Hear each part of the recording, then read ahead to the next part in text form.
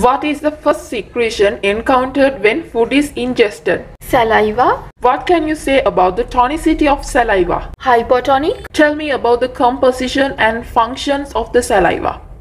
Saliva keeps mouth moist and facilitates swallowing.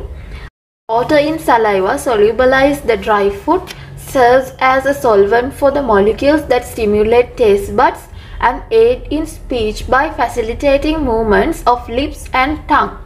Mucus lubricates and binds masticated food particles and form a slippery food bolus.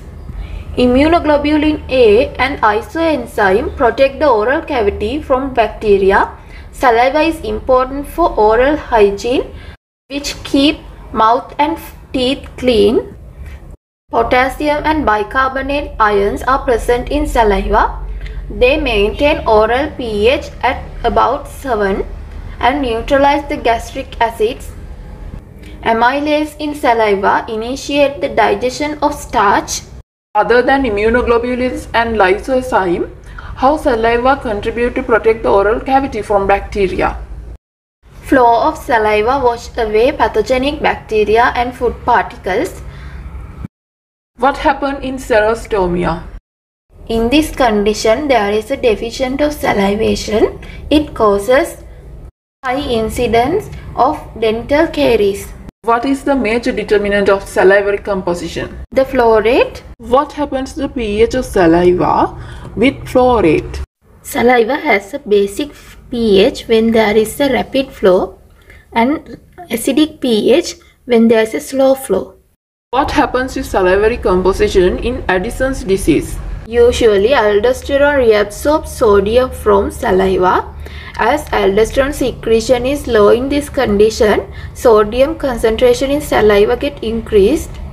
What are the triggers for secretion of saliva? Reflexes that are stimulated by physical act of chewing, thinking, seeing, smelling the food. What decreases the secretion of saliva? Hydration, sleep, fear. How salivation is regulated? Salivary secretion is almost entirely controlled by neural influences. Parasympathetic nervous system plays the most important role. So there is no hormonal regulation? Yes. Okay then, can you explain the mechanism of regulation?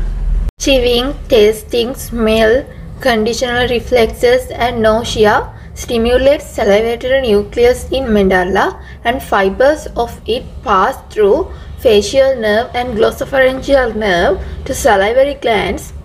It increases the salivary secretion by contracting the myoepithelial cells and dilating the vessels around the gland. What happens when food comes to the pharynx? It stimulates mechanoreceptors around the opening of the pharynx, and afferent fibers pass in trigeminal, glossopharyngeal and vagus nerves to the nucleus of tract solitarius. From there, the efferent fibers comes from trigeminal, facial and hypoglossal nerves to pharyngeal musculature. It initiates series of automatic pharyngeal muscle contractions which pushes the food bolus into esophagus. As a part of this reflex response, respiration is inhibited at mid-inspiration and glottis is closed. Why it is possible for a person to swallow something while standing on his head? Because ingested food is transported down the esophagus by peristalsis, which is not dependent on gravity. What is receptive relaxation? Relaxation of fundus and upper part of the body of stomach to accommodate food, which triggered by movements of pharynx and esophagus, is a vagally mediated reflex. There is no reflux of gastric contents between meals. Because of the tonic activity of lesser esophageal sphincter. What happens in gastroesophageal reflux disease? There is an incompetence of lesser esophageal sphincter, allowing reflux of gastric contents into esophagus, resulting heartburns, esophagitis, and ulcerations of esophagus. What is the condition occurs when the resting tone of the lesser esophageal sphincter is increased? Achalasia. What do you know about it? In this condition, food accumulates in esophagus and esophagus become massively dilated.